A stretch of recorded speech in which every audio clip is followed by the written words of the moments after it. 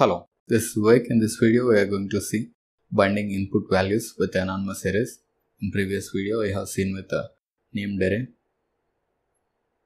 I am going to create a new file and I'll use code from bindanonymous.php and I'll create an array.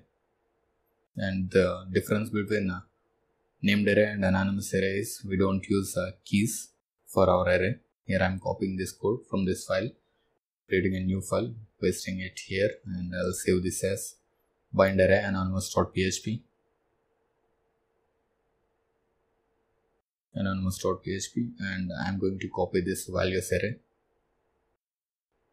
and I'm replacing with the bind value and bind param statements. We don't use this keys here, we just use values, and these values will be linked with the positions, that is column positions, first name to the first value in our array and the last name to second value in the array, and email, that is a third column, third value in the array, and gender is in the fourth position. Gender column is in the fourth position, so fourth value will be linked to fourth value in array, the link to gender column, and the final age will be linked to last value in our array. And I should put this values array in our execute method, $values. You can use our entire array inside execute method. We'll see how we can use that later. For now, I'm going to load this file in our browser, bind array anonymous.php.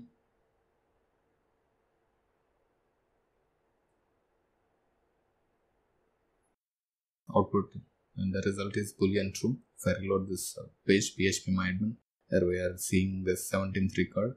Data is inserted in our database. You are able to successfully bind input values with anonymous array also. All these column names will be linked with the positions. If I have any problem with our column names, that is, if I change the column names later, I should check the values in our array. Otherwise, data will be messed up in our database. Here I am passing array directly in our execute method. Here I am updating this data and executing.